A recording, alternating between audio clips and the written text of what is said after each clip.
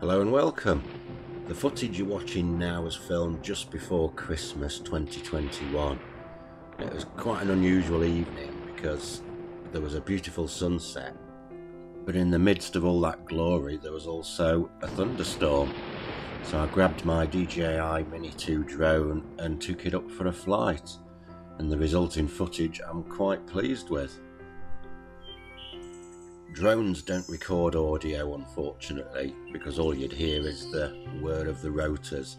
So I've taken a bit of artistic license, and during the sunset clips I've added some bird song ambience to emphasise the fact that it was such a beautiful evening, and added some thunderstorm noise in the lightning clips.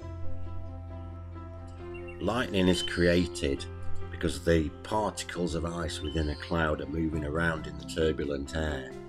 As they bump into each other, electrons are knocked off some particles and added onto others.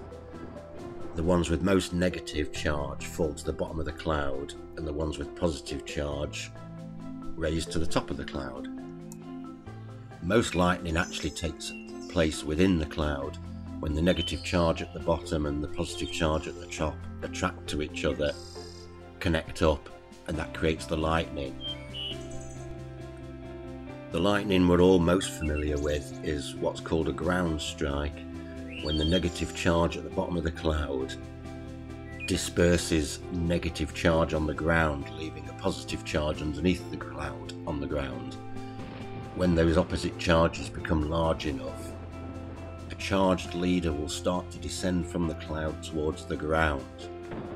And as it nears the ground, then the positive charge from the ground will come up to meet it. When they connect, the electricity rushes through, and that causes the air to expand extremely fast, which is why we get thunder.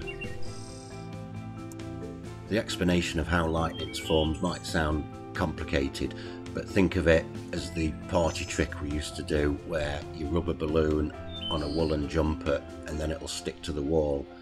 That's the same principle of transferring electrons. Similarly, if you lightly rub your feet wearing woolen socks across a carpet and then touch a metal object, you'll get a little shock. That's effectively the same thing. If you've ever been struck by lightning, let us know about it in the comments, and I feel sorry for you. But I hope you've enjoyed watching this. If you have, then click on the Gerard Butler lookalike to subscribe to my channel. That'll also increase your chances of winning the lottery by tenfold. And check out the suggested video. So thank you again, and see you next time. Bye.